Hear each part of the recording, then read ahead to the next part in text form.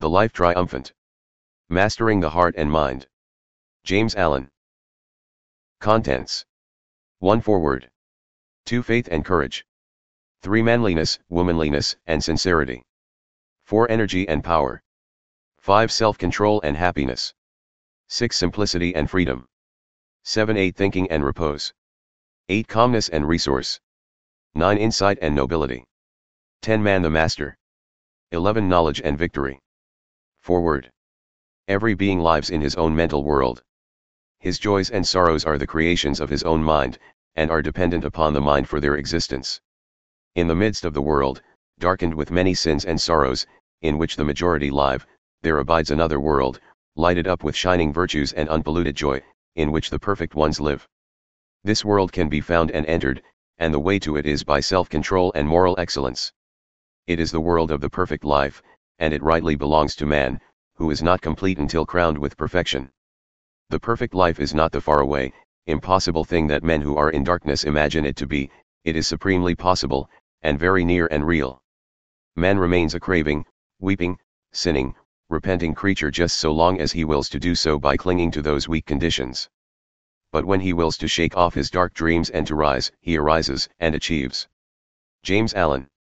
Hail to thee, man divine.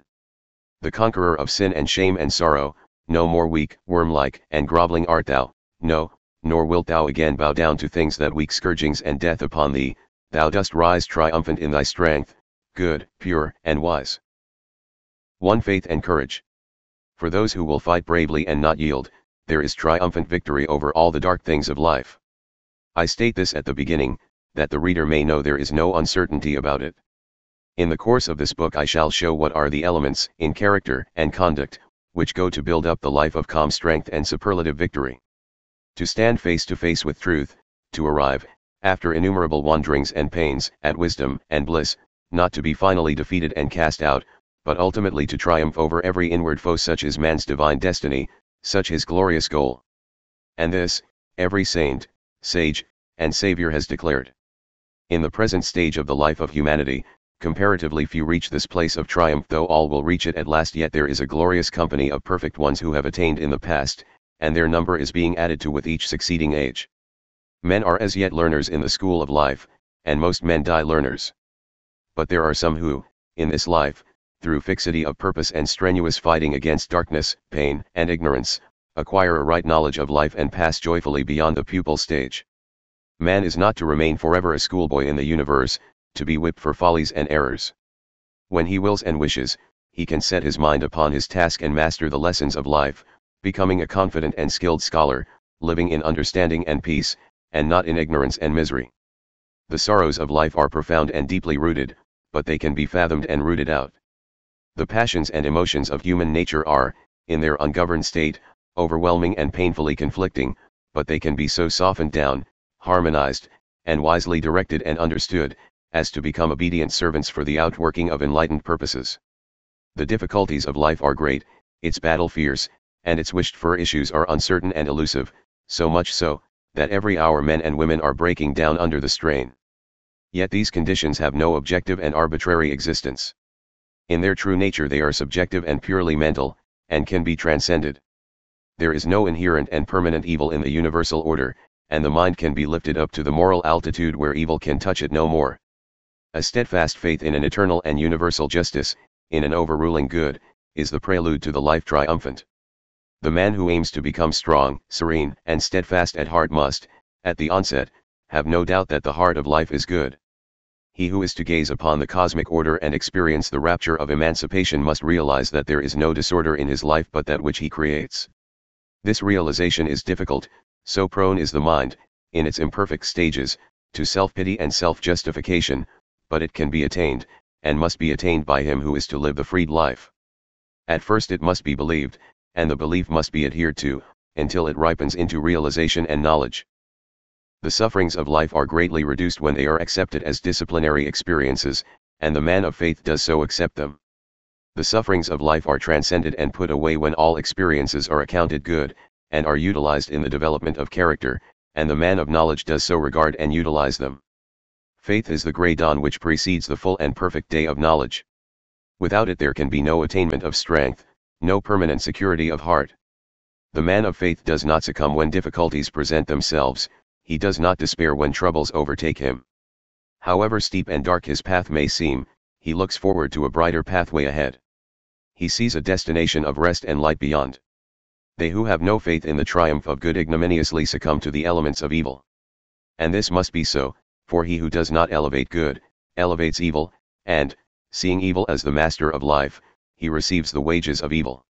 There are those who, having yielded to defeat in the battle of life, talk thoughtlessly about the wrongs they have suffered at the hands of others. They believe and try to make others believe that they would have been successful or rich or famous but for the treachery and villainy of those about them. They tell, for the 1000th time, how they have been deceived, defrauded, and degraded by others. They imagine that they themselves are all trust, all innocence, all honesty and good nature, and that nearly everyone else is all that is bad and malicious. They tell how they would have been just as prosperous and honored as others if they had been as selfish as those others, and that their great drawback, and the chief source, in themselves, of their failures, is that they were born with too great an endowment of unselfishness. Such self-praising complainers cannot distinguish between good and evil, and their faith in human nature and the goodness of the universe is dead. Looking upon others, they have eyes for evil only, looking upon themselves, they see only suffering innocence. Rather than discover any evil in themselves, they would have all humanity bad. In their hearts they have enthroned the wretched demon of evil as the Lord of life, and see in the course of things only a selfish scramble in which the good is always crushed and the evil rises triumphant. Blind to their own folly, ignorance, and weakness, they see nothing but injustice in their fate, nothing but misery and wretchedness in their present condition. He who would have even a useful and successful life yet alone a spiritually noble and victorious one must at once root out and cast away this wretched condition of mind that negates all that is good and pure, and gives preeminence to all that is base and impure. Misfortune, misery, and defeat most surely await the man who believes that dishonesty, deceit and selfishness are the best weapons whereby to achieve a successful life. What courage and strength can a man develop, and what quiet and happiness can he enjoy, who believes that in order to keep pace with others he must continually deny and discourage the better qualities of his nature? The man who believes that evil is more powerful than good, and that bad men have the best of life, is still involved in the elements of evil, and, being so involved, he must necessarily suffer defeat. It may appear to you that the world is given over to wickedness, that the bad prosper, and the good fail, that there is nothing but chance, injustice, and disorder. But do not believe this, regard it as an illusive appearance. Conclude that you do not see life as it really is, that you have not yet fathomed the causes of things, and that when you can look upon life through a purer heart and a wiser mind, you will see and understand its equity. And truly when you do so look at life, you will see good where you now see evil, order where now appears disorder, and justice where now injustice seems to prevail. The universe is a cosmos, not a chaos, and the bad do not prosper. It is true there is much evil in the world, otherwise there would be no necessity for moral aims, but there is also much misery in the world, and the evil and misery are related as cause and effect. It is equally true that there is much good in the world, and much abiding gladness, and the good and gladness are related as cause and effect. He who has acquired that faith in the power and supremacy of good, which no apparent injustice, no amount of suffering, and no catastrophe can shake, will pass through all emergencies, all trials and difficulties, with a sublime courage that defies the demons of doubt and despair. He may not succeed in all his plans. He may even encounter much failure, but when he fails, it will be that he may frame nobler purposes and ascend to higher achievements. He will only fail in order to reach a success greater than that of which he first dreamed. His life will not, cannot, be a failure. Some of its details will fail, but this will be but the breaking of weak links in the chain of character and events, in order that the whole may be made more strong and complete. There is an animal courage which can calmly face the fire of an enemy in battle, or the fierce rage of beasts, but which fails in the battle of life and breaks down when confronted with the beasts that rage within one's own heart. It requires a higher, diviner courage to remain calm in the hour of deprivation and calamity than in the heat of battle, to overcome self than to overcome another. And this diviner courage is the companion of faith. A mere theological belief, commonly confused with faith, will not avail. Beliefs about God, Jesus, creation, etc., are merely surface opinions, derived chiefly from custom, which do not reach down to the real life of a man and have no power to bestow faith. Such beliefs may accompany faith, but they are distinct from it. Frequently, Those who hold most tenaciously to particular beliefs about God, Jesus, and the Bible are most lacking in faith, that is, they give way to complaint, despondency, and grief immediately after some petty trouble overtakes them. If one is given to irritability, anxiety, hopelessness, and lamentations over the simple things of life, let him know that, in spite of his religious belief or metaphysical philosophy, he lacks faith. For where faith is, there is courage, there is fortitude, there is steadfastness and strength. The opinions of men are lightly to be considered, for they are changing with every new breeze of thought.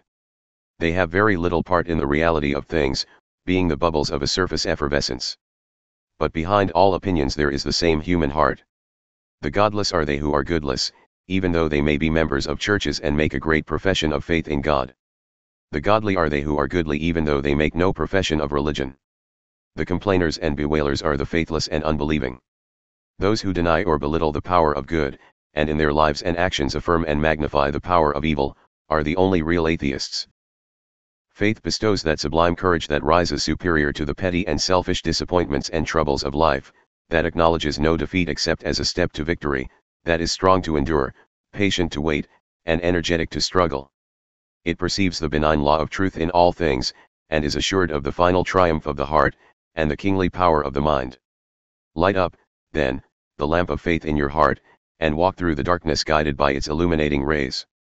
Its light is dim, and cannot be compared with the sunlight brilliance of knowledge, but it suffices to lead one safely through the mists of doubt and the black darkness of despair, along the narrow, thorny ways of sickness and sorrow, and over the treacherous plains of temptation and uncertainty. It enables man to ward off and outstrip the foul beasts that rage in the jungle of his heart, and to reach safely the open plains of a pure life and the mountain levels of conquest where the dim light of faith is no longer needed. For, leaving behind him all the darkness, all the doubt, error, and sorrow, he enters into a new consciousness and upon a higher round of life, works, and acts, and lives self-contained and peaceful, in the full and glorious light of knowledge. To manliness, womanliness, and sincerity. Before a man can be truly godly, he must be manly. Before a woman can be truly godly, she must be womanly. There can be no true goodness apart from moral strength. Simpering, pretense, artificial behavior, flatteries, insincerities and smiling hypocrisies, let these things be forever destroyed and banished from our minds. Evil is inherently weak, ineffectual, and cowardly. Good is essentially strong, effective, and courageous. In teaching men and women to be good, I teach them to be strong, free, self-reliant. They will greatly misunderstand me and the principles which I enunciate who imagine that because I teach gentleness, purity, and patience I teach the cultivation of an effeminate weakness. It is only the manly man and the womanly woman who can properly understand those divine qualities. No one is better equipped to achieve the life triumphant than they who, along with active moral qualities and a high sense of purity and honor, are also possessed of the strong animal nature of the normal man. That animal force which, in various forms, surges within you, and which, in the hour of excitement, carries you blindly away, causing you to forget your higher nature and to forfeit your manly dignity and honor. That same force controlled, mastered, and rightly directed, will endow you with a divine strength by which you can achieve the highest, noblest, most blissful victories of true living. The savage within you is to be scourged and disciplined into obedience. You are to be the master of your heart, your mind, yourself. Man is only weak and abject when he gives up the reins of government to the lower, instead of directing the lower by the higher. Your passions are to be your servants and slaves, not your masters. See that you keep them in their places, duly controlled and commanded, and they shall render you faithful, strong, and happy service. You are not vile. There is no part of your body or mind that is vile. Nature does not make mistakes. The universe is framed on truth. All your functions, faculties, and powers are good. And to direct them rightly is wisdom, holiness, happiness. To direct them wrongly is folly, sin, and misery. Men waste themselves in excesses, in bad tempers, hatreds, gluttonies, and unworthy and unlawful pleasures, and then blame life. They should blame themselves. A man should have more self-respect than to abuse his nature in any way. He should command himself always, should avoid excitement and hurry, should be too noble to give way to anger, to resent the actions and opinions of others, or fruitlessly to argue with an abusive and cantankerous assailant. A quiet, unobtrusive, and unoffending dignity is the chief mark of a ripe and perfect manhood. Honor others and respect yourself. Choose your own path and walk it with a firm, unflinching step, but avoid a meddlesome interference with others. In the true man, opposing qualities are blended and harmonized, a yielding kindness accompanies an unbending strength. He adapts himself gently and wisely to others without sacrificing the steadfast principles upon which his manhood is built. To have that iron strength that can go calmly to death rather than yield one jot of truth, along with that tender sympathy that can shield the weak and mistaken enemy, is to be manly with a divine manhood. Be true to the dictates of your own conscience, and respect all who do the same, even though their conscience should lead them in a direction the reverse of your own. One of the most unmanly tendencies is to pity another because he chooses opinions or religion contrary to those of oneself. Why pity a man because he is an agnostic, or an atheist, or a Buddhist, or a Christian? Because he does not hold this opinion or that belief. Such pity should be rightly named contempt. It is the office of pity to feel for the weak, the afflicted, and the helpless. Pity never says "I pity you," it does kind deeds. It is superciliousness that professes pity for the strong, the self-reliant, for those who have the courage to mark out their own path and to walk it boldly. Why should he be forced to hold my opinion or yours? If what I say and do appeal to his reason and conscience as right, then he will be one with me and will work hand in hand with me. But if my work be not his work, he is nonetheless a man. He has his duty, though it not be my duty. When I meet one who is self-respecting, and who dares to think for himself, I will salute him as a man, and not harbor in my heart a contemptible pity for him, because, indeed, he rejects my conclusions. If we are to be responsible, self-acting beings in a law-begotten universe, let us be masters of our own wills, and respect the free will of others. If we are to be strong and manly, let us be large-hearted and magnanimous. If we are to triumph over the miseries of life, let us rise superior to the pettiness of our nature. Men weep in their weakness, and cry out in misery of heart and degradation of mind. How plain, then, is the way of emancipation, how sublime the task of triumph. Be master of yourself. Eliminate weakness. Exorcise the mocking fiend, selfishness, in whom is all weakness and wretchedness. Do not pander to unnatural cravings, to unlawful desires, or to morbid self-love and self-pity. Give them no quarter, but promptly stamp them out with disciplinary decision and strength. A man should hold himself, as it were, in the hollow of his hand. He should be able to take up and to lay down. He should know how to use things, and not be used by them. He should neither be the helpless captive of luxury nor the whipped slave of want, but should be self-contained and self-sufficient, master of himself under all conditions. He must train and direct his will in the way of self-mastery, which is the way of obedience to the law of his nature. Disobedience to law is the supreme evil in man, the source of all his sin and sorrow. In his ignorance he imagines he can triumph over law and subdue the wills of others. He thus destroys his power. Man can triumph over his disobedience, over ignorance, sin, egotism, and lawlessness. He can conquer self, and herein lies his manly strength and divine power.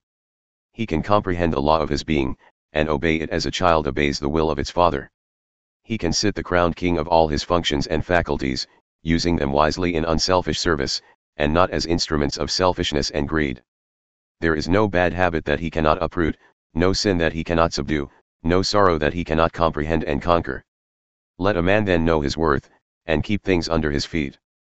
Let him not peep or steal, or skulk up and down with the air of a charity boy or an interloper, in the world which exists for him. A manly self-reliance is not only compatible with, but is the accompaniment of, a divine humility. A man is only arrogant and egotistic when he usurps authority over others. He cannot claim nor exercise too great an authority over himself. Strong self-command, with gentle consideration for others, combine to make the truly manly man. To begin with, a man must be honest, upright, sincere. Deceit is the blindest folly. Hypocrisy is the weakest thing on earth. In trying to deceive others, a man most of all deceives himself. A man should be so free from guile, meanness, and deceit as to be able to look everybody in the face with a clear, open, unflinching gaze, free from shame and confusion, and with no inward shrinking or misgivings. Without sincerity a man is but a hollow mask, and whatsoever work he attempts to do, it will be lifeless and ineffectual. Out of a hollow vessel nothing but the sound of hollowness can come, and from insincerity nothing but empty words can proceed. Many are not consciously hypocrites, yet fall victims, thoughtlessly, to little insincerities which undermine happiness and destroy the moral fabric of their character.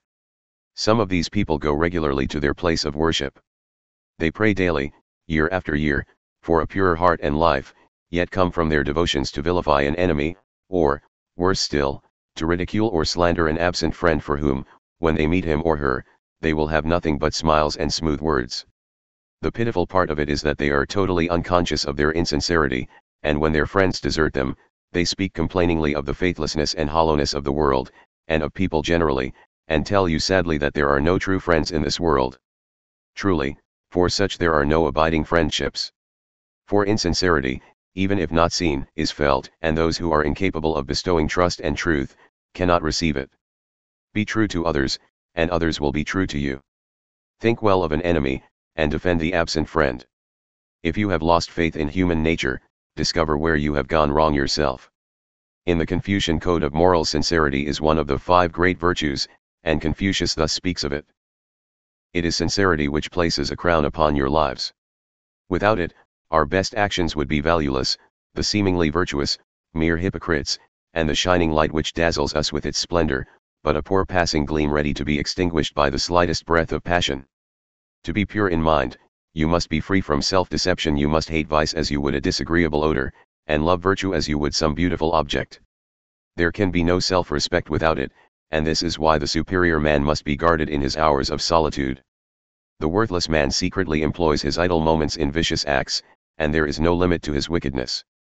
In the presence of the pure he plays the hypocrite, and puts forward none but his good qualities. Yet how does this disguise hide him when his true character is revealed to the first scrutinizing glance? It has been said that there is a strict watch kept over that which is pointed at by many hands, and gazed at by many eyes. It is in solitude, then, that the upright man has the greatest reason to be guarded. Thus the sincere man does not do or say that which he would be ashamed of were it brought to light. His uprightness of spirit enables him to walk upright and confident among his fellow men. His presence is a strong protection, and his words are direct and powerful because they are true. Whatever may be his work, it prospers. Though he may not always please the ears of men, he wins their hearts, they rely on him, trust, and honor him. Courage, self-reliance, sincerity, generosity and kindness, these are the virtues which constitute a robust manhood. Without them, a man is but clay in the hands of circumstances, a weak, wavering thing that cannot rise into the freedom and joy of a true life.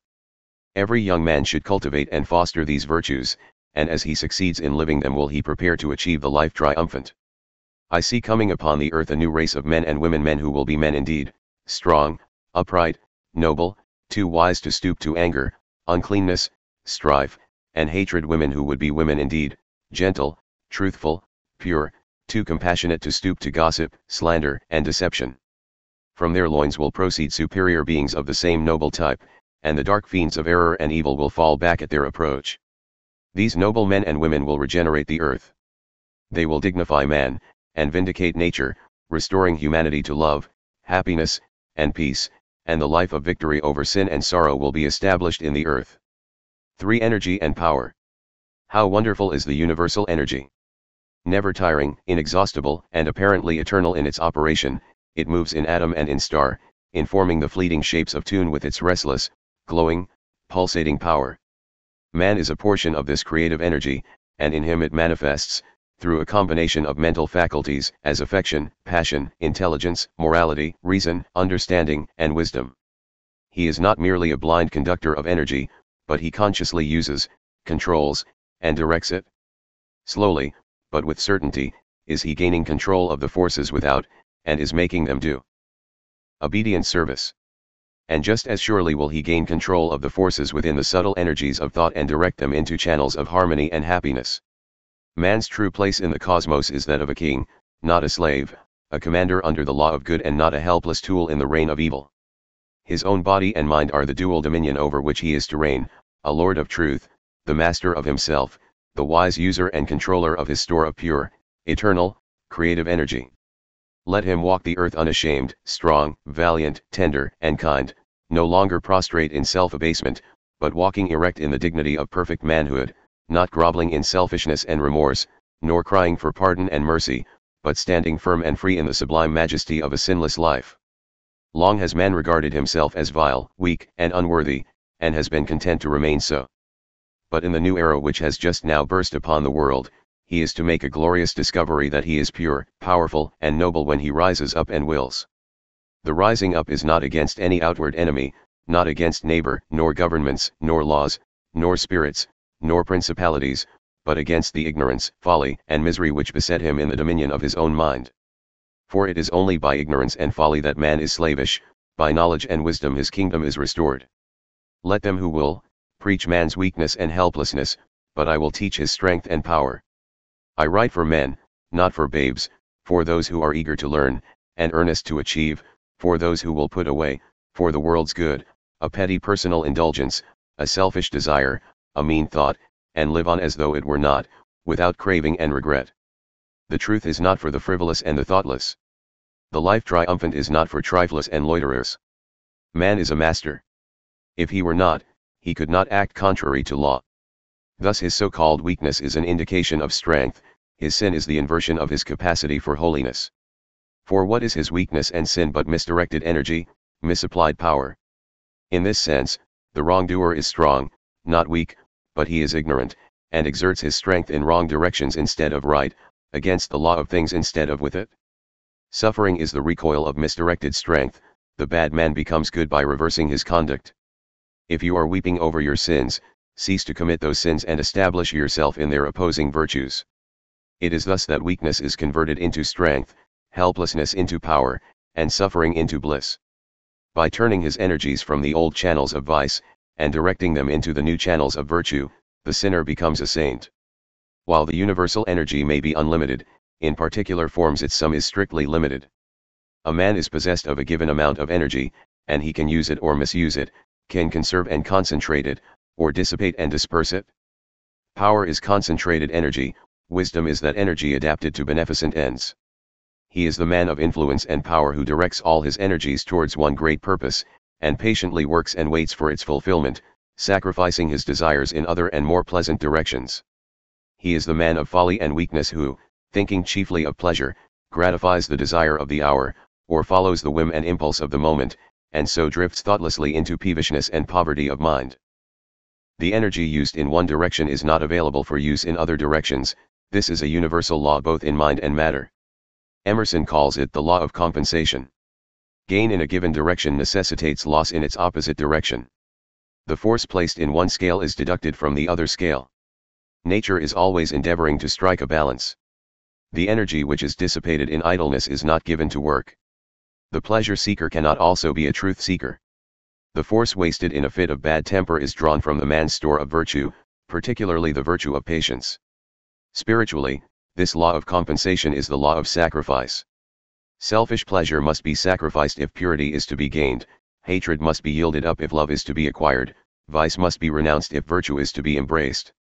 Earnest men soon discover that if they are to accomplish anything that is successful, strong, and enduring, in worldly, intellectual, or spiritual channels, they must curb their desires, and sacrifice much that seems sweet, even much that seems important. Hobbies, bodily and mental indulgences, enticing companionships, alluring pleasures, and all work that does not tend to some central purpose in his life must be sacrificed by the man of strong resolve. He opens his eyes to the fact that time and energy are strictly limited, and so he economizes the one and concentrates the other. Foolish men waste their energies in swinish ease and gluttonous indulgence, in frivolous pleasures and empty talk, in hateful thoughts and irritable outbursts of passion, in vain controversy and meddlesome interference. They then complain that many are more fortunately equipped than they are for a useful, successful, or great life, and they envy their honored neighbor who has sacrificed self to duty, and has devoted all his energies to the faithful performance of the business of his life. He who is just, speaks the truth, and does what is his own business, him the world will hold dear. Let a man attend to his own business, concentrating all his energies upon the perfect accomplishment of the task of his life, not stepping aside to condemn or interfere with the duties of others, and he will find life simple, strong, and happy. The universe is girt with goodness and strength, and it protects the strong and the good. Evil and weakness are self-destructive. Dissipation is annihilation. All nature loves strength. I see no inherent cruelty in the survival of the fittest. It is a spiritual as well as a natural law. The stronger qualities of the beast are the fittest to evolve a higher type. The nobler moral qualities in man are his emancipators, and it is well that they should dominate and ultimately crush out the ignoble tendencies. Most certain it is that he who gives dominion to the lower, courts destruction, and does not survive, either in the struggle of life without or the battle of truth within. The life given to the lower is lost to the higher, it is finally lost also to the lower, and so all is lost, for evil is ultimately nothingness. But the life given to the higher is preserved, and is not lost to anything, for, while it sacrifices much that the world holds precious, it does not sacrifice anything that is precious in reality. The untrue and worthless must perish, and he who consecrates himself to the good and the true is content that they should perish, and so at last he stands where sacrifice ends, and all is gained. Such a one survives in the struggle of life without, and he conquers in the battle of truth within. First, then, be strong. Strength is the firm basis on which is built the temple of the triumphant life. Without a central motive and fixed resolve, your life will be a poor, weak, drifting, unstable thing. Let the act of the moment be governed by the deep abiding purpose of the heart. You will act differently at different times, but the act will not be wrong if the heart is right. You may fall and go astray at times, especially under great stress, but you will quickly regain yourself, and you will grow wiser and stronger, thereby, so long as you guide yourself by the moral compass within, and do not throw it away to gratify indulgence and give yourself up to uncertain drifting. Follow your conscience. Be true to your convictions. Do at the moment what you regard as right, and put away all procrastination, vacillation, and fear. If you are convinced that in the performance of your duty under certain circumstances the severest measures are necessary, carry out those measures, and let there be no uncertainty about it. Err on the side of strength rather than weakness. The measures you adopt may not be the best, but if they are the best you know, then your plain duty is to carry them out. By so doing you will discover the better way, if you are anxious for progress, and are willing to learn. Deliberate beforehand, but in the tune of action do not hesitate. Avoid anger and stubbornness, lust and greed. The angry man is the weak man. The stubborn man, who refuses to learn or mend his ways, is the foolish man. He grows old in folly, and gray hairs do not bring him reverence or honor. The sensualist has energy for pleasure only, and reserves none for manliness and self-respect. The greedy man is blind to the nobility of human nature and the glory of a true life. He spends his energies in perpetuating the miseries of hell, instead of enjoying the happiness of heaven. Your strength is with you, and you can spend it in burrowing downward or in climbing upward. You can dissipate it in selfishness or conserve it in goodness. The same energy will enable you to become a beast or a god. The course along which you direct it will determine its effect. Do not think the thought, "My mind is weak," but convert weakness into strength, and energy into power by redirecting your mental forces. Turn your thoughts into noble channels. Put away vain longings and foolish regrets, abolish complaint and self-condolence, and have no dalliance with evil. Lift your face upward. Rise up in your divine strength, and spurn from your mind and life all meanness and weakness. Do not live the false life of a whining slave, but live the true life of a conquering master. For self-control and happiness.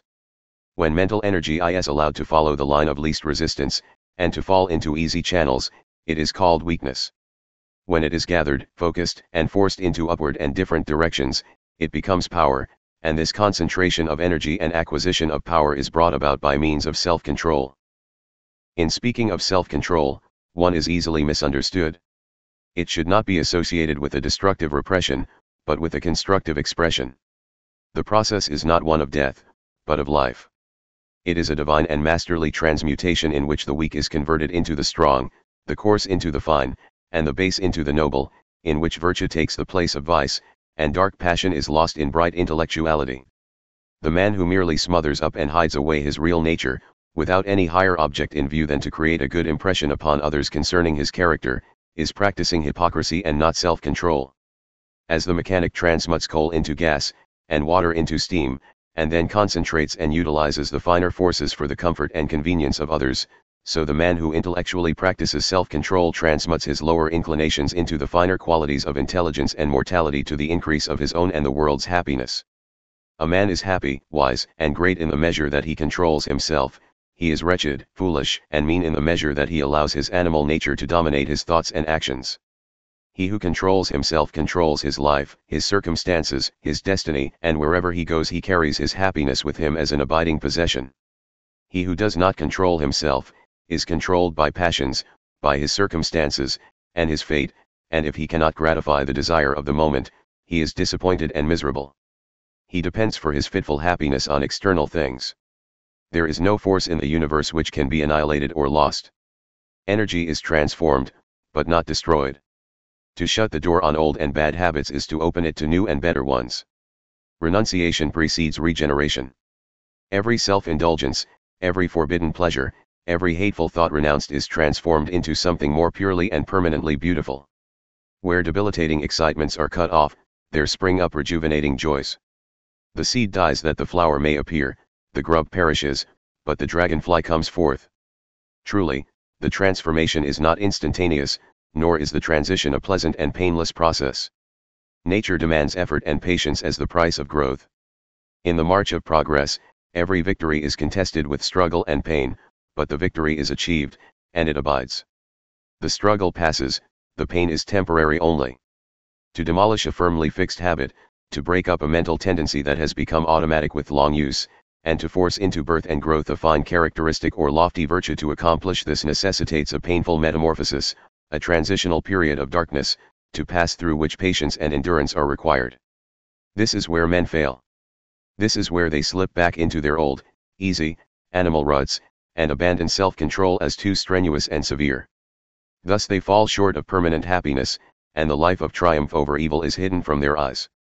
The permanent happiness which men seek in dissipation, excitement, and abandonment to unworthy pleasure is found only in the life which reverses all this, the life of self-control. So far as a man deviates from perfect self-command, just so far does he fall short of perfect happiness.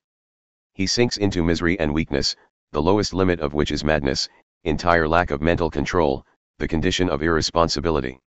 In so far as a man approximates to perfect self-command, just so near does he approach to perfect happiness, and rise into joy and strength. So glorious are the possibilities of such divine manhood, that no limit can be set to its grandeur and bliss. If a man will understand how intimately, how inseparably, self-control and happiness are associated, he has but to look into his own heart, and upon the world around, to find there the joy-destroying effects of uncontrolled tendencies. Looking upon the lives of men and women, he will perceive how the hasty word, the bitter retort, the act of deception, the blind prejudice and foolish resentment bring wretchedness and even ruin in their train. Looking into his own life, what days of consuming remorse, of restless anxiety, and of crushing sorrow rise up before his mind, periods of intense suffering through which he has passed through lack of self-control. But in the right life, the well-governed life, the victorious life, all these things pass away. New conditions obtain, and purer, more spiritual instruments are employed for the achievements of happy ends. There is no more remorse, because there is no more wrongdoing. There is no more anxiety, because there is no more selfishness. There is no more sorrow, because truth is the source of action. The much desired thing which self pursues with breathless and uncontrolled eagerness, yet fails to overtake, comes unbidden, and begs to be admitted, to him who works and waits in perfect self-command. Hatred, impatience, greed, self-indulgence, vain ambitions, and blind desires, the instruments by which self shapes its ill-finished existence, what clumsy tools they are, and how ignorant and unskillful are they who employ them. Love, patience, kindness, self-discipline, transmuted ambitions, and chastened desires, instruments of truth, by which is shaped a well-finished existence, what perfect tools they are, and how wise and skillful are they who use them. Whatsoever is gained by feverish haste and selfish desire is attained in fuller measure by quietness and renunciation. Nature will not be hastened. She brings all perfection in due season. Truth will not be commanded. He has his conditions and must be obeyed. Nothing is more superfluous than haste and anger. A man has to learn he cannot command things, but that he can command himself, that he cannot coerce the wills of others, but that he can mold and master his own will, and things serve him who serve truth. People seek guidance of him who is master of himself. It is a little understood, yet simple and profound truth, that the man who cannot command himself under the severest external stress is unfit to guide others or to control affairs. It is the fundamental principle in the moral and political teachings of Confucius that, before attempting to govern affairs, a man should learn to govern himself. Men who habitually give way, under pressure, to hysterical suspicions, outbursts of resentment, and explosions of anger, are unfit for weighty responsibilities and lofty duties, and usually fail, sooner or later, even in the ordinary duties of life, such as the management of their own family or business. Lack of self-control is foolishness, and folly cannot take precedence over wisdom. He who is learning how to subdue and control his turbulent, wandering thoughts is becoming wiser every day. Though for a time the temple of joy will not be completed, he will gather strength in laying its foundations and building its walls, and the day will come when, like a wise master builder, he will rest at peace in the beautiful habitation which he has built. Wisdom inheres in self-control, and in wisdom is pleasantness and peace. The life of self-control is no barren deprivation, no wilderness of monotony. Renunciation there is, but it is a renunciation of the ephemeral and false in order that the abiding and true may be realized. Enjoyment is not cut off, it is intensified. Enjoyment is life, it is the slavish desire for it that kills. Is there anywhere a more miserable man than he who is always longing for some new sensation? Is there anywhere a more blessed being than he who, by self-control, is satisfied, calm, and enlightened? Who has most of physical life and joy, the glutton, the drunkard, and the sensualist who lives for pleasure only, or the temperate man who holds his body in subjection, considering its needs and obeying its uses?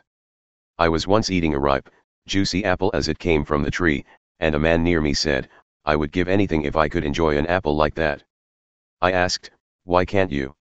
His answer was, "I have drunk whiskey and smoked tobacco until I have lost all enjoyment in such things." In pursuit of elusive enjoyments, men lose the abiding joys of life. And as he who controls his senses has most of physical life, joy, and strength, so he who controls his thoughts has most of spiritual life, bliss, and power. For not only happiness, but knowledge and wisdom also are revealed by self-control. As the avenues of ignorance and selfishness are closed, the open gates of knowledge and enlightenment appear. Virtue attained is knowledge gained. The pure mind is an enlightened mind. He has well-being who controls himself well. I hear men speak of the monotony of goodness. If looking for things in the spirit which one has given up in the letter were goodness, then indeed would it be monotonous. The man of self-control does not merely give up his base pleasures, he abandons all longing for them. He presses forward, and does not look back, and fresh beauties, new glories, sublimer vistas await him at every step. I am astonished at the revelations which lie hidden in self-control, I am captivated by the infinite variety of truth, I am filled with joy at the grandeur of the prospect, I am gladdened by its splendor and its peace. Along the way of self-control there is the joy of victory, the consciousness of expanding and increasing power, the acquisition of the imperishable riches of divine knowledge, and the abiding bliss of service to humankind. Even he who travels only a portion of the way will develop a strength, achieve a success, and experience a joy which the idle and the thoughtless cannot know. And he who goes all the way will become a spiritual conqueror, he will triumph over all evil, and will blot it out. He will gaze with enrapt vision upon the majesty of the cosmic order, and will enjoy the immortality of truth. 5. Simplicity and freedom. You have known what it is to be physically encumbered by some superfluous load. You have experienced the happy relief of dispensing with such a load. Your experience illustrates the difference between a life burdened with the complexity of desires, beliefs, and speculations, and one rendered simple and free by the satisfaction of its natural needs, and a calm contemplation of the facts of existence, eliminating all argument and speculation. There are those who cumber their drawers, cupboards, and rooms with rubbish and clutter.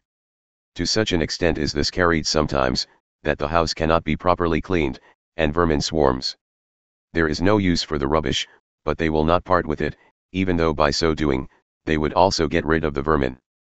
But they like to think that it is there, like to feel that they have got it, especially if they are convinced that nobody else has its like. They reason that it may be of some use someday, or it may become valuable, or it brings up old associations which they occasionally resuscitate and take a paradoxical pleasure in sorrowing over. In a sweet, methodical, well-managed house, such superfluities, bringing with them dirt, discomfort, and care, are not allowed to accumulate. Or should they have accumulated, they are gathered up and consigned to the fire and the trash bin, when it is decided to cleanse and restore the house, and give it light, comfort, and freedom. In a like manner men hoard up in their minds mental rubbish and clutter, cling tenaciously to it, and fear its loss.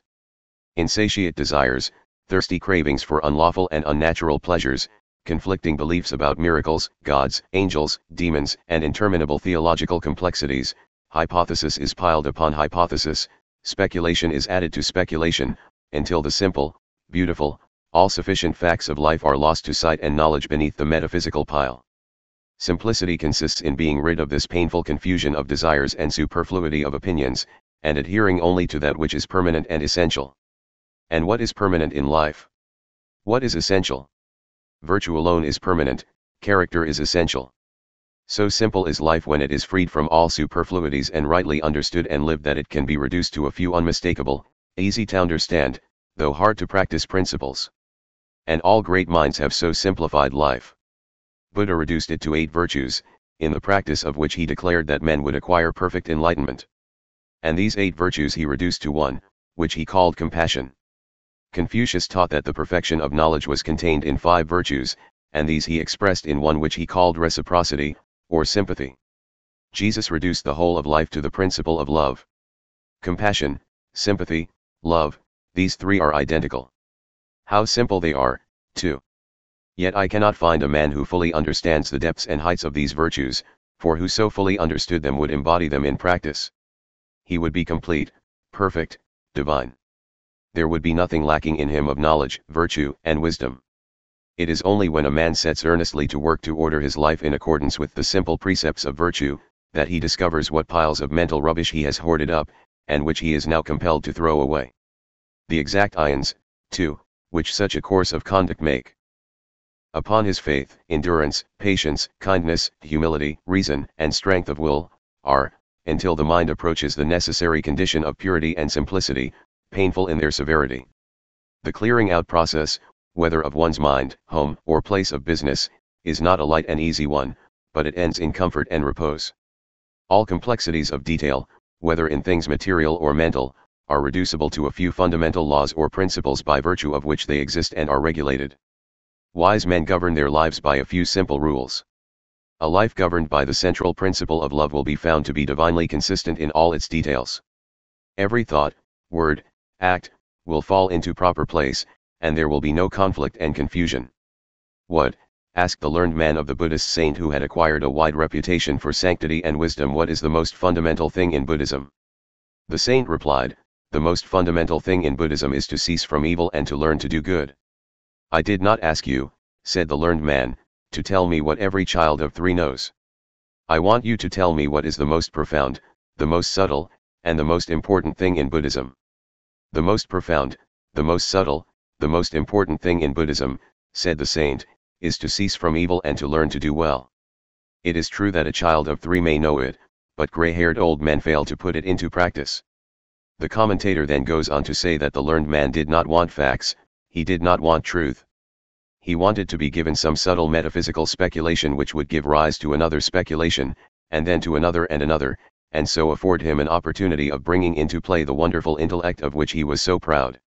A member of a philosophical school once proudly said to me, "Our system of metaphysics is the most perfect and the most complicated in the world." I discovered how complicated it was by becoming involved in it and then pursuing the process of disentanglement back to the facts of life, simplicity, and freedom.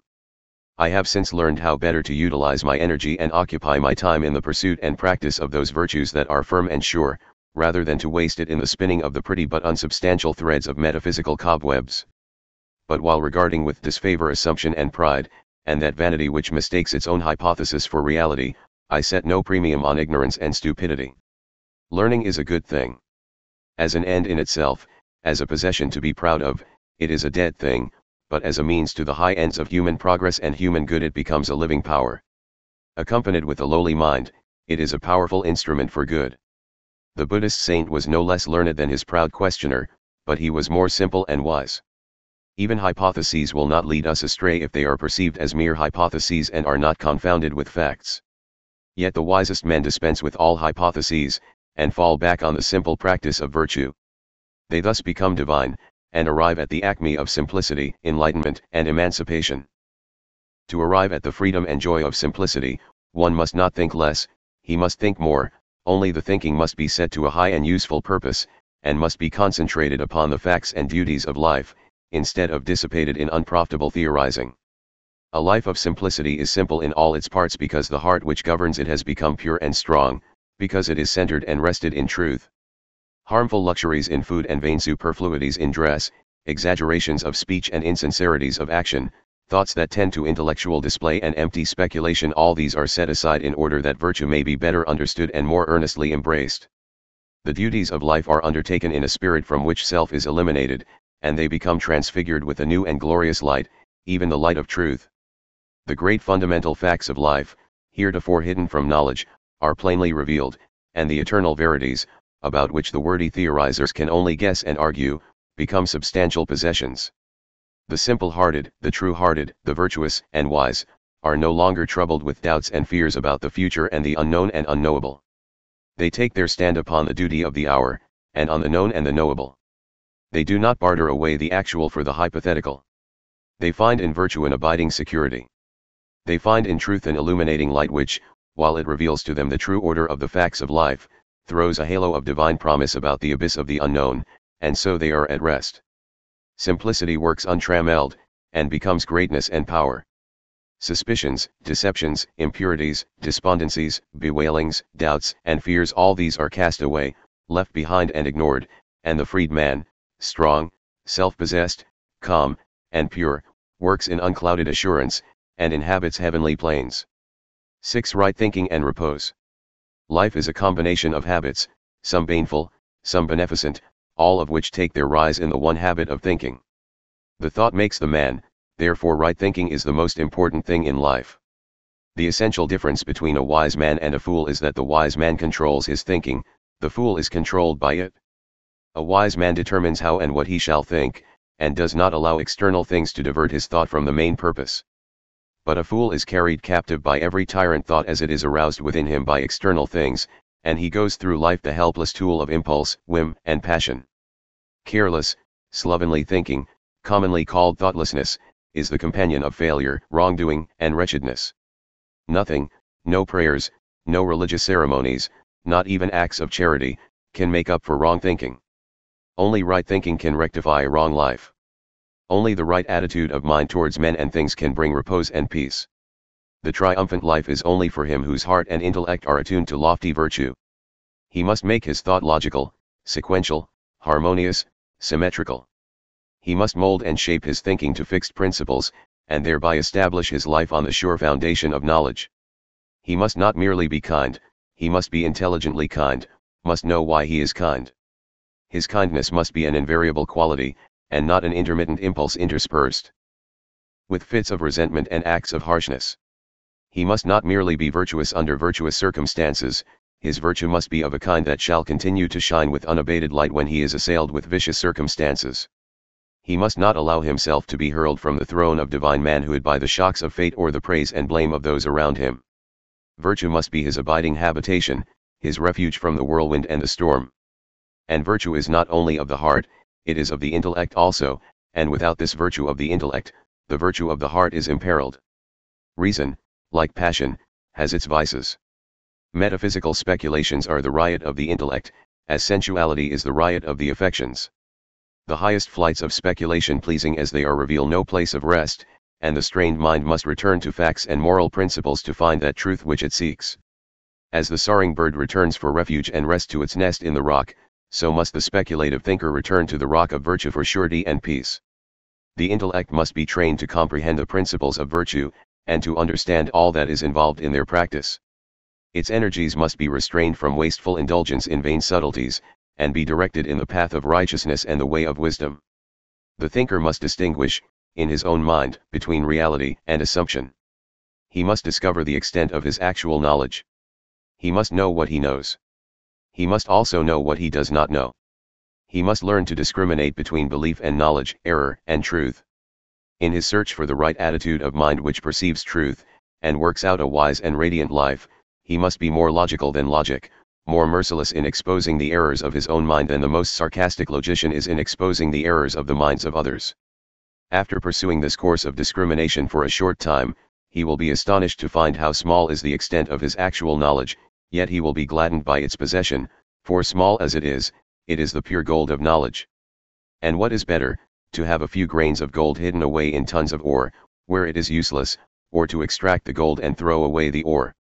As the miner sifts away bushels of dull earth to find the sparkling diamond, so the spiritual miner, the true thinker, sifts away from his mind the accumulation of opinions, beliefs, speculations, and assumptions to find the bright jewel of truth which bestows upon its possessor wisdom and enlightenment.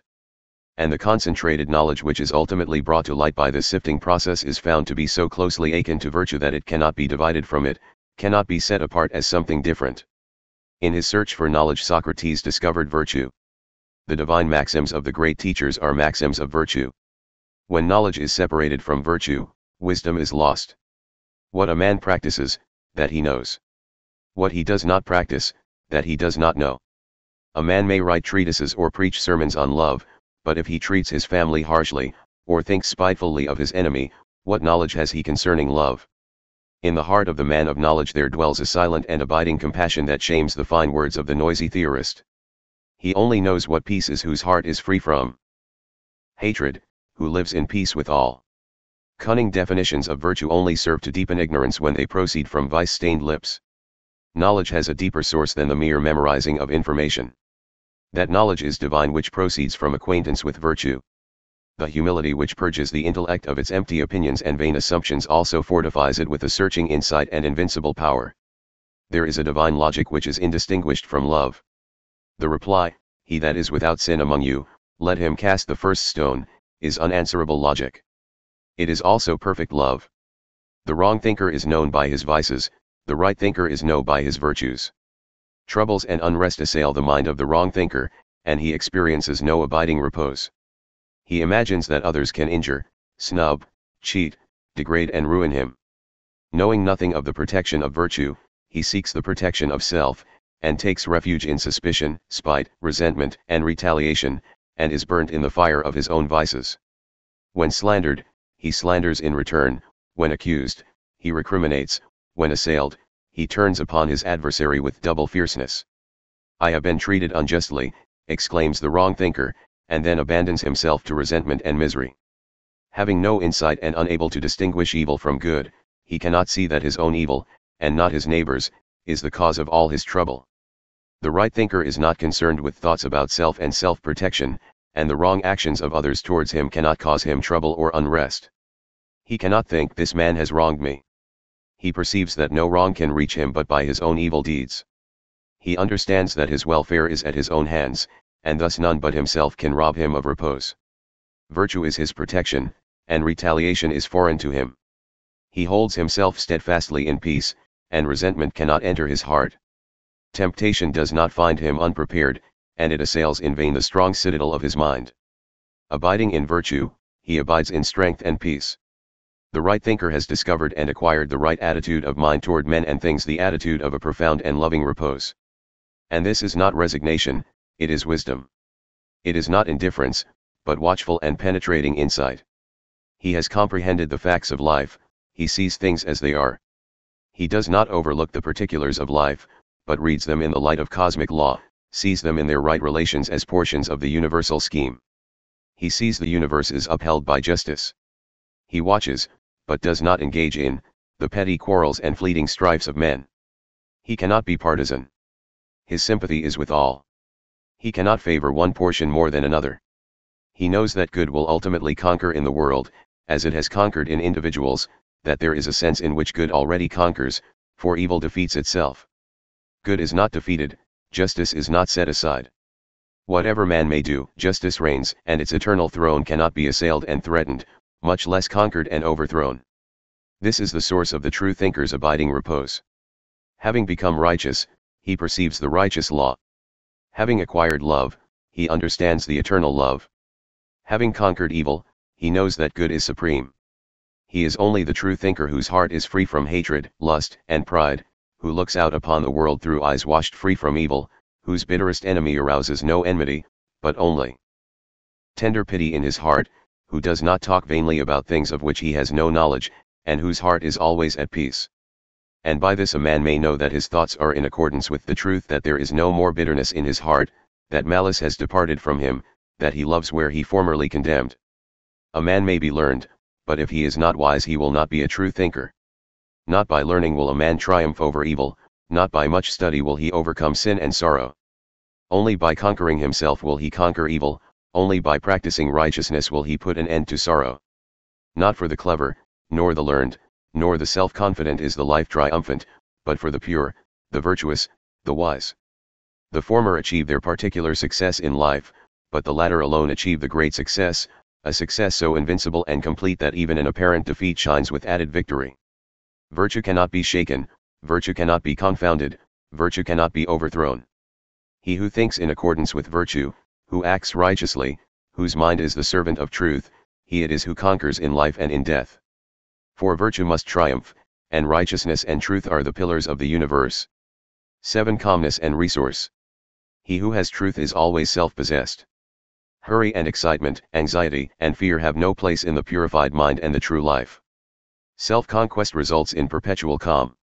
Calmness is the radiant light which adds a luster to all the virtues. Like the nimbus round the head of the saint, it surrounds virtue with its shining halo. Without calmness a man's greatest strength is but a kind of exaggerated weakness. Where is a man's spiritual strength? Where indeed is his ordinary manly strength, who loses his balance with almost every petty disturbance from without? And what enduring influence can a man have who forgets himself in sinful abandonment or unseemly rage in the hour of temptation and crisis? The virtuous put a check upon themselves, and set a watch upon their passions and emotions. In this way they gain possession of the mind, and gradually acquire calmness. And as they acquire calmness, they acquire influence, power, greatness, abiding joy, and fullness and completeness of life. Those who do not put a check upon themselves, whose emotions and passions are their masters, who crave excitement and race after unholy pleasures, these are not yet fit for a life of joyful victory, and can neither appreciate nor receive the beautiful jewel of calmness. Such may pray for peace with their lips, but they do not desire it in their hearts, or the word peace may only mean to them another kind of periodic pleasure which they desire to enjoy. In the life of calm there are no fitful periods of sinful excitement followed by reactionary hours of sorrow and remorse. There are no foolish elation followed by equally foolish depressions, no degrading actions followed by misery and loss of self-respect. All these things are put away, and what remains is truth, and truth is forever encircled with peace. The calm life is new unbroken bliss. Duties which are irksome to the ungoverned are things of joy to the calm man. Indeed, in the calm life, the word duty receives a new meaning. It is no longer opposed to happiness, but it is one with happiness. The calm man, the right-seeing man, cannot separate joy from duty. Such separation belongs to the mind and life of the pleasure hunter and lover of excitement. Calmness is difficult to attain because men cling blindly to the lower disturbances of the mind for the passing pleasure which these disturbances afford. Even sorrow is sometimes selfishly gloated over as a kind of occasional luxury. But though difficult to attain, the way which leads to its attainment is simple. It consists of abandoning all those excitements and disturbances which are opposed to it, and fortifying oneself in these steadfast virtues, which do not change with changing events and circumstances, which have no violent reactions, and which therefore bestow perpetual satisfaction and abiding peace. He only finds peace who conquers himself, who strives, day by day, after self-possession, greater self-control, greater calmness of mind. One can only be a joy to himself and a blessing to others in the measure that he has command of himself, and such self-command is gained only by persistent practice. A man must conquer his weaknesses by daily effort. He must understand them and study how to eliminate them from his character. If he continues to strive, not giving way, he will gradually become victorious. Each little victory gained, though there is a sense in which no victory can be called little, will be so much more calmness acquired and added to his character as an eternal possession. He will thus make himself strong, capable, and blessed, fit to perform his duties faultlessly, and to meet all events with an untroubled spirit. But even if he does not, in this life, reach that supreme calm which no shock can disturb, he will become sufficiently self-possessed and pure to enable him to fight the battle of life fearlessly, and to leave the world a little richer for having known the goodness of his presence. By constantly overcoming self, a man gains a knowledge of the subtle intricacies of his mind, and it is this divine knowledge which enables him to become established in calmness. Without self-knowledge there can be no abiding peace of mind, and those who are carried away by tempestuous passions cannot approach the holy place where calmness reigns. The weak man is like one who, having mounted a fiery steed, allows it to run away with him, and carry him whithersoever it wills. The strong man is like one who, having mounted the steed, governs it with a masterly hand, and makes it go in whatever direction, and at whatever speed he commands. Calmness is the crowning beauty of a character that has become, or is becoming, divine, and is restful and peace-giving to all who come in contact with it. Those who are still in their weakness and doubt, find the presence of the calm mind restful to their troubled minds, inspiring to their faltering feet, and rich with healing and comfort in the hour of sorrow.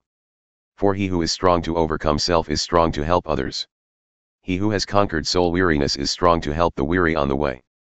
That calmness of mind, which is not disturbed or overthrown by trials and emergencies, or by the accusations, slanders, and misrepresentations of others, is born of great spiritual strength.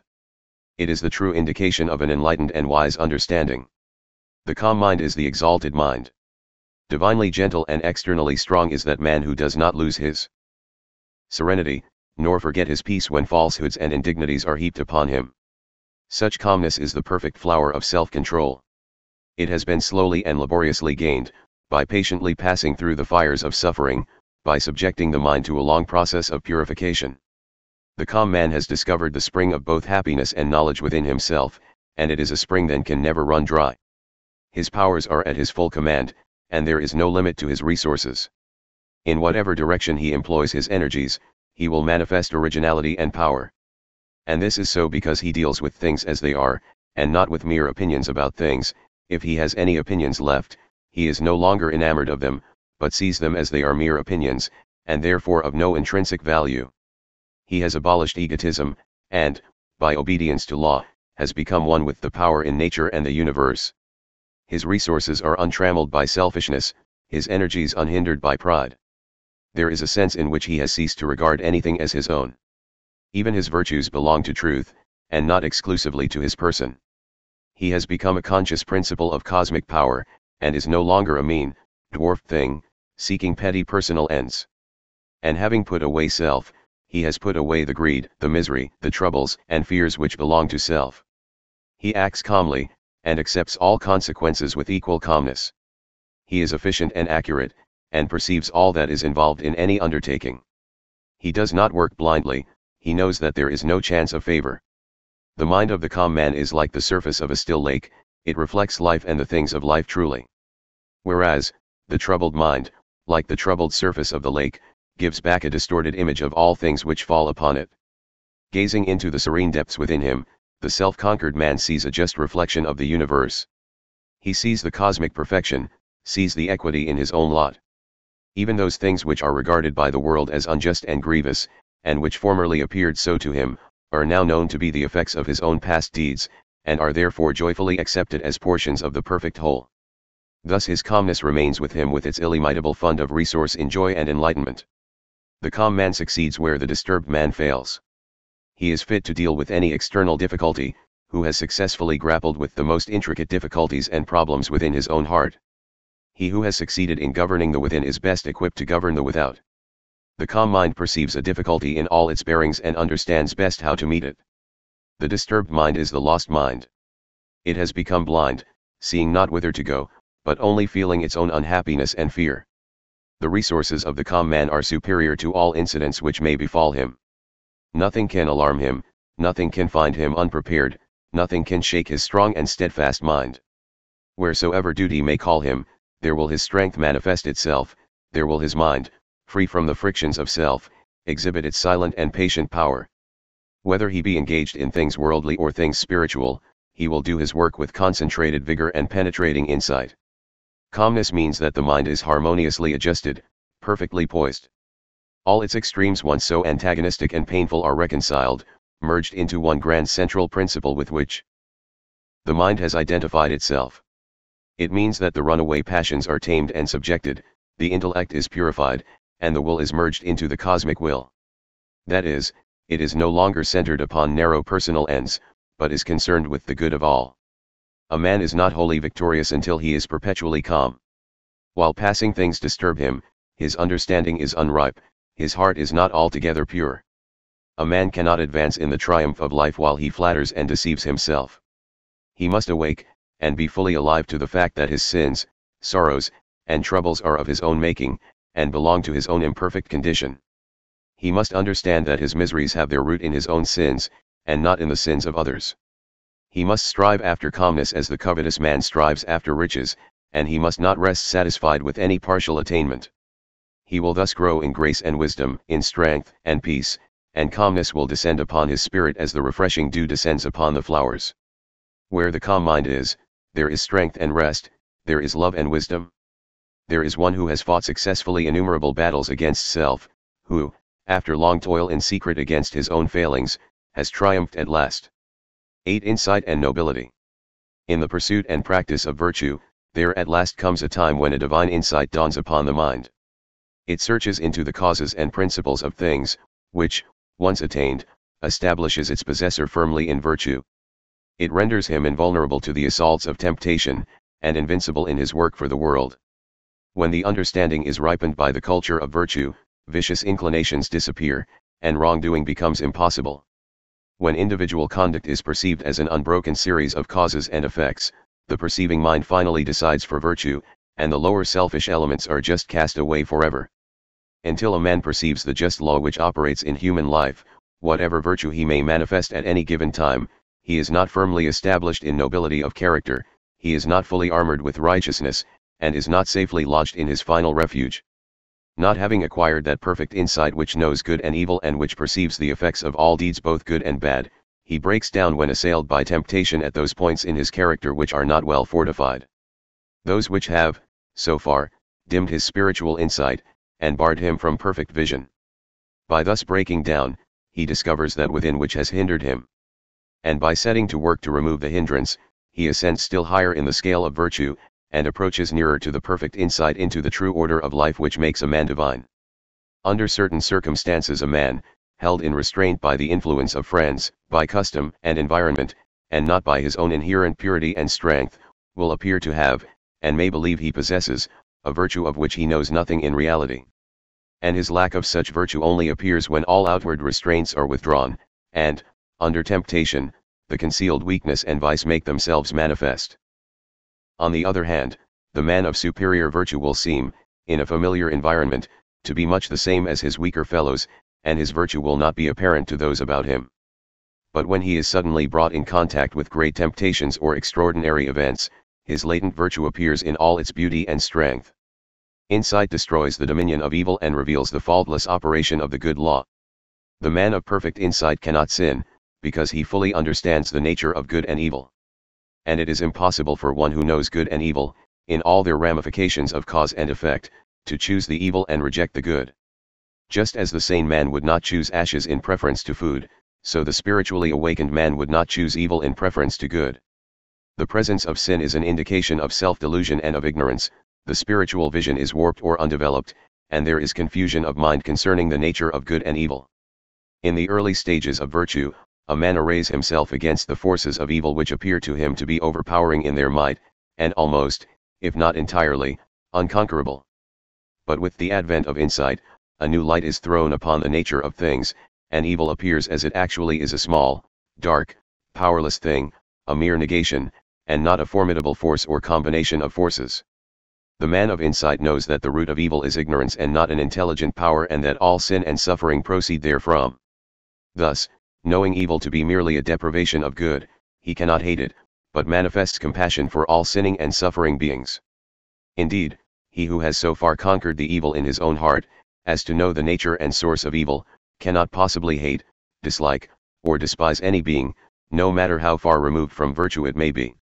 But, while fully perceiving the degradation of character, he understands the dark spiritual condition from which such degradation springs, and so he pities and helps where, without insight, he would hate and despise. Love ever attends upon insight, and pity waits on knowledge. That insight which proceeds from self-purification and long acquaintance with virtue makes itself manifest in the form of ripeness of character. There is an unchanging strength and sweetness combined, a clearness of intellect, a virile strength of will and a gentleness of heart, a combination which denotes a cultured, mellowed, perfected being, one who has acquired sympathy, compassion, purity, and wisdom. Thus, while goodness gives insight, insight renders goodness permanent, fixes the mind in the love and practice of all that is pure and noble, and stamps upon man's brow the seal of divinity. The man whose goodness is of the kind that does not alter with altered environment, or with the changing attitudes of those around him, has reached the divine goodness, he understands the supreme good. He is no longer concerned with evil as a thing that can harm, but he is concerned with good only. And so he ignores evil and recognizes only good. He perceives that men commit evil out of the mistaken idea of good, and, thus perceiving, no hatred against any can enter his peaceful heart. The life of such a man is powerful, no matter how obscure it may be, for goodness is the most powerful thing in the world. The fact of his living and moving among men confers incalculable benefit upon the race, although during his lifetime this may not be perceived or understood. So powerful is goodness that the destiny of the world was, is, and will be in the hands of the good. Those who are good are the guides and emancipators of humanity. In the present period of its development, they are taking the race rapidly along in its evolutionary journey, and this, not in any mystical or miraculous sense, but in a very practical and normal sense, by their exemplary lives, by the power of their deeds. The good men who help the world are not wonder workers, though undeveloped minds have ever tried to make them such, but the workers of righteousness, servants of the good law. The world never was, is not, and will not be, under the dominion of evil, for such a condition would mean non-existence, evil being merely the negation of good, as darkness is the negation of light. It is light, and not darkness, which is the sustaining power. Evil is the weakest thing in the world, and cannot accomplish anything. The universe not only makes for good, the universe is good, and evil always falls short and fails. Insight is seeing in the light of truth, that light which is the revealer of all things. As the light of day reveals all objects in the world in their proper forms, so when the light of truth enters the mind it reveals all the things of life in their proper proportions. He who searches his own heart by the aid of truth, searches all hearts. He who, by long searching, has perceived the perfect law which is operative in his mind, has revealed the divine law which is the stay and substance of the universe. Insight disperses error and puts an end to superstition. Sin is the only error. Men attack each other's beliefs and remain in ignorance. When they get rid of their own sins they will become enlightened. Superstition springs from sin. Looking through darkened eyes, men see evil things which are delusions of ignorance, conceiving in their hearts unlawful things. Their imagination is troubled with monsters and terrors which have no existence in reality. Where there is pure insight there is no fear. Devils, demons, wrathful and jealous gods, vampires and evil spirits, and all the hideous host of the ideological monsters, have vanished from the universe along with the feverish nightmare which gave them birth. And before the rapt gaze of the purified one there spreads a universe of orderly beauty and inviolate law. The man of insight lives in the beatific vision of the saints, not as a fleeting experience in a moment of exceptional purity, but as a constant, normal condition of mind. He has completed his long journey through self and sorrow, and is at peace. He has conquered, and is glad. He sees all the sin, misery, and pain that are in the world more plainly and vividly than other men. But he now sees it as it is in its cause, inception, growth, and fruitage, not as it appeared to him when he was blindly involved in it, and his mind was distorted by impurities. He watches the growth of beings, from the immature to the mature, through periods of change and pain, with tender compassion and solicitude, as the mother watches the growth of her child through the helpless period of its infancy. He sees justice operating in all things. While men are waxing wrathful over the triumph of wrong, he knows that wrong has not triumphed, but is brought to naught. He sees the overruling right which, though concealed from worldly eyes, remains forever unshaken. He sees the littleness, the puny weakness, the blind folly of evil as compared with the majesty, the invincible power, and the all-seeing wisdom of good. And thus, knowing and seeing, his mind is finally fixed in that which is good. He is devoted to truth, and his delight is in the doing of righteousness. When insight is born in the mind, reality stands revealed, not a metaphysical reality distinct from the universe, not a speculative reality other than the things of life, but the reality of the universe itself, the reality of things in themselves. Insight is triumphant over change and decay, for it perceives the abiding in change, the eternal in the transient, the immortal in the things which pass away. And herein is the meaning of that fixed nobility of character of the saints and sages, and superlatively, of the great teachers of the race, that they perceive and abide in reality. They know life in its completion, they understand and obey the righteous law. Having conquered self, they have conquered all delusions, have triumphed over sin, they have triumphed over sorrow, having purified themselves, they see the perfect cosmos.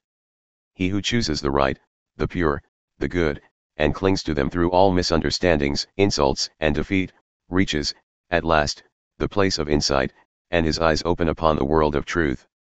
Then his painful discipline is ended, the lower conditions no more affect him or cause him sorrow. Purity and joy abide with him, and the universe again rejoices in the triumph of good, and hails another conqueror. 9. Man the Master. By the mastery of self, a distinct form of consciousness is evolved which some would call divine. It is distinguished from that ordinary human consciousness, which craves personal advantages and gratifications on the one hand, and is involved in remorse and sorrow on the other. This divine consciousness concerns itself with humanity and the universe, with eternal verities, with righteousness, wisdom, and truth, and not with pleasures, protection, and preservation of the personality. Not that personal pleasure is destroyed, but that it is no longer craved and sought, it no longer takes a foremost place. It is purified, and it is received as the effect of right thought and action, and is no longer an end in itself. In divine consciousness there is neither sin nor sorrow. Even the sense of sin has passed away, and the true order and purpose of life being revealed, no cause is found for lamentation. Jesus called this state of consciousness the kingdom of heaven, Buddha named it nirvana, Lao Tzu's term for it was Tao, Emerson refers to it as the oversoul, and Dr. Buck calls it cosmic consciousness in his valuable work bearing that title. The ordinary human consciousness is self-consciousness. Self, the personality, is placed before everything else. There are ceaseless anxieties and fears concerning the self. Its possible losses, thought to be the most grievous calamity, and its eternal preservation the most important thing in the universe. In divine consciousness all this has passed away. Self has disappeared. Therefore, there can be no more fears and anxieties concerning the self, and things are considered and known as they are, and not as they afford pleasure or cause pain to self, not as self wishes them to be for its own temporal or eternal happiness. The self-conscious man is subject to desire, the divinely conscious man is master of desire. The former considers what is pleasant or unpleasant, the latter acts from the righteous law without reference to pleasure or pain. The race is passing through self-consciousness to divine consciousness, through the slavery of self, with its sense of sin and shame, to the freedom of truth, with its sense of purity and power. The great teachers and saviors of the race have already attained. In former existences they have already passed through all forms of self-consciousness, and now, having subjugated self, have become divinely conscious. They have reached the summit of evolution on this earth, and have no further need to be reborn in the self-conscious form. They are masters of life. Having conquered self, they have acquired the supreme knowledge. Some of them are worshipped as God because they manifest a wisdom and a consciousness which is quite distinct from the normal self-consciousness of humanity, and which is therefore regarded with, and surrounded by, incomprehensible mystery. Yet, in this divine consciousness there is no mystery, but, on the contrary, a transparent simplicity which becomes apparent when the confusions of self are dispersed. The abiding gentleness, the sublime wisdom, the perfect calm of the great teacher's qualities which appear supernatural when viewed from the self-consciousness state are seen to be simple and natural when the first glimmering of divine consciousness dawns in the mind. And such divine consciousness does not appear until a high degree of morality is attained by self-conscious man. Man becomes divinely conscious, divinely wise, divinely gentle and strong in the measure that he subdues and dominates within, those passions by which humanity is subdued and dominated. The divine master is one who has attained mastery over self. The abiding nobility, beneficent characteristics, and unobtrusive virtue which mark off the spiritually enlightened man from others, are the fruits of self-conquest, the logical outcome of a long struggle to master and comprehend those mental forces which the self-conscious man blindly obeys without understanding. Self-conscious man is a slave to self. Obeying self-centered inclinations, he is in submission to his passions, and to the sorrows and pains which allegiance to those passions inflict upon him. He is conscious of sin and sorrow, but sees no way out of these conditions. And so he invents theologies which he substitutes for effort, and which, while affording him fitful comfort through uncertain hope, leave him the easy victim of sin, and the willing prey of sorrow. Divinely conscious man is the master of self. He obeys truth and not self. He curbs and directs his inclinations and is conscious of a growing power over sin and sorrow. He sees that there is a way out of these conditions by the path of self-mastery. He needs no theologies to aid him, but exerts himself in right doing, and is gladdened by a sense of victory and increasing purity and power. When his mastery is complete, he has no inclinations but those which accord with truth. He has then become the conqueror of sin, and is no longer subject to sorrow. Enlightened, wise, and ever more peaceful and happy is he who has subjected, overcome, and cast out the turbulent self that reigned within. The tempests of sorrow do not chill him. The cares and troubles which beset man pass him by, and no evil thing overtakes him. Secure in divine virtue, no enemy can overthrow him, no foe can do harm. Kind and peaceful, no person, power, nor place can rob him of repose. There is no enemy but self, no darkness but ignorance, no suffering but that which springs from the insubordinate elements of one's own nature. No man is truly wise who is involved in likes and dislikes, wishes and regrets, desires and disappointments, sins and sorrow. All these conditions belong to the self-conscious state, and are indications of folly, weakness, and subjection. He is truly wise who, in the midst of worldly duties, is always calm, always gentle, always patient. He accepts things as they are, and does not wish nor grieve, desire nor regret. These things belong to the divinely conscious state, the dominion of truth, and are indications of enlightenment, strength, and mastery. He who does not desire riches, fame, or pleasures, who enjoys what he has, yet does not lament when it is taken from him, he is indeed wise. He who desires riches, fame, and pleasure, who is discontented with what he has, yet laments when it is taken from him, he is indeed foolish. Man is fitted for conquest, but the conquest of territory will not avail, he must resort to the conquest of self. The conquest of territory renders man a temporal ruler, but the conquest of self makes him an eternal conqueror. Man is destined for mastery, not the mastery of his fellow men by force, but the mastery of his own nature by self-control. The mastery of his fellow men by force is the crown of egotism, but the mastery of self by self-control is the crown of humility. He is man the master who has shaken off the service of self for the service of truth, who has established himself in the eternal verities. He is crowned, not only with perfect manhood, but with divine wisdom. He has overcome the disturbances of the mind and the shocks of life. He is superior to all circumstances. He is the calm spectator, but no longer the helpless tool, of events. No more a sinning, weeping, repenting mortal, he is pure, rejoicing, upright immortal. He perceives the course of things with a glad and peaceful heart, a divine conqueror, master of life and death. 10. Knowledge and victory. Faith is the beginning of the triumphant life, but knowledge is its consummation. Faith reveals the way, but knowledge is the goal. Faith suffers many afflictions, knowledge has transcended affliction. Faith endures, knowledge loves. Faith walks in darkness, but believes, knowledge acts in light, and knows. Faith inspires to effort, knowledge crowns effort with success. Faith is the substance of things hoped for, knowledge is the substance of those things possessed. Faith is the helpful staff of the pilgrim, knowledge is the city of refuge at the journey's end. Without faith there will be no knowledge, but when knowledge is acquired, the work of faith is finished. The life triumphant is a life of knowledge, and by knowledge is meant, not book learning, but life learning, not superficial facts committed to memory, but the deep facts and truths of life, grasped and comprehended. Apart from this knowledge there is no victory for man, no rest for his weary feet, no refuge for his aching heart. There is no salvation for the foolish except by becoming wise. There is no salvation for the sinful except by becoming pure. There is no liberation for man from the turmoil and troubles of life but through divine knowledge reached by the pathway of a pure and blameless life. Nowhere is there permanent peace except in an enlightened condition of mind, and a pure life and an enlightened mind are identical. But there is salvation for the foolish because wisdom can be acquired. There is salvation for the sinful because purity can be embraced. There is liberation for all men from the troubles and turmoil of life because whosoever wills to do so, whether rich or poor, learned or unlearned, can enter the lowly way of blamelessness which leads to perfect knowledge. And because of this that there is deliverance for the captives and victory for the defeated, there is rejoicing in the high places, and the universe is glad.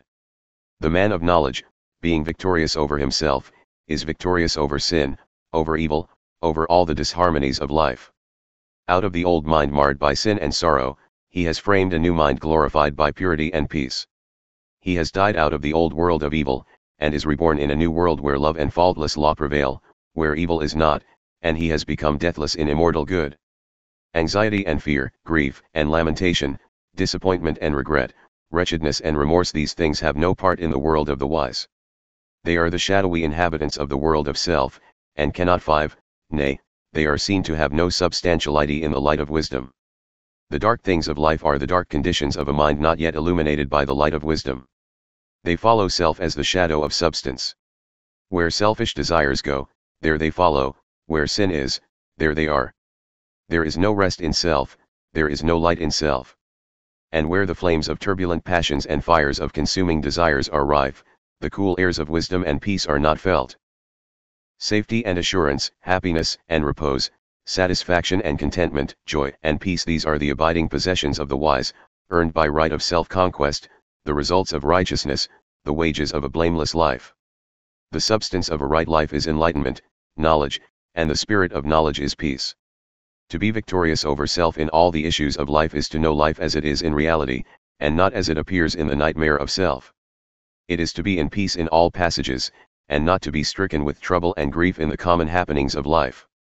As the ripe scholar is no more troubled by incorrect work and lessons imperfectly done, and the painful reproof and punishment formerly inflicted by his teachers are left behind forever, so the perfected scholar in virtue, the wise man and woman, the enlightened doer of righteousness, is no more troubled with wrongdoing and folly, which are merely the imperfectly accomplished lessons of life, and the scourging of sorrow and remorse have passed away forever. The skilled scholar has no more doubt or fear concerning his ability. He has overcome and dispersed the ignorance of his intellect. He has attained to learning, and he knows that he has attained. And he so knows because, having undergone innumerable tests in the forms of lessons and examinations, he has at last proved his skill by passing successfully through the severest tests of scholarship. And now he no longer fears, but rejoices when severe tests are applied to prove his ability. He is capable, confident, and glad. Even so, the skilled doer of righteousness is no more troubled with doubt and fear concerning his destiny. He has overcome and dispersed the ignorance of his heart. He has attained to wisdom, and he knows that he has attained. And he so knows because where he formerly failed and fell when tested by the wrong conduct of others, he now maintains his patience and calmness under the severest tests of accusation and reproof. Herein is the glory and victory of divine knowledge, that understanding the nature of deeds, both good and bad, the enlightened doer of good deeds no longer suffers through the bad deeds of others. Their actions towards him can never cause him pain and sorrow, nor rob him of his peace. Having taken refuge in good, evil can no more reach nor harm him. He returns good for evil, and overcomes the weakness of evil by the power of good. The man who is involved in bad deeds imagines that the bad deeds of others are powerful to do him injury and are filled with grievous harm against him. He is stung with pain and overwhelmed with sorrow, not for his own bad deeds, for these he does not see, but for the wrong deeds of others. Involved in ignorance, he has no spiritual strength, no refuge, and no abiding peace. The man victorious over self is the true seer. He is not the seer of spirits or supernatural phenomena, for such seeing is narrow and illusory. He is the seer of life as it is, both in its particular aspects and in its divine principles, the seer of the spiritual universe of cosmic law, cosmic love, and cosmic liberty. The man of knowledge and victory, who has shaken off the painful dreams of self, has awakened with a new vision which beholds a new and glorified universe. He is the seer of the eternal, and is blessed with perfect love and endless peace.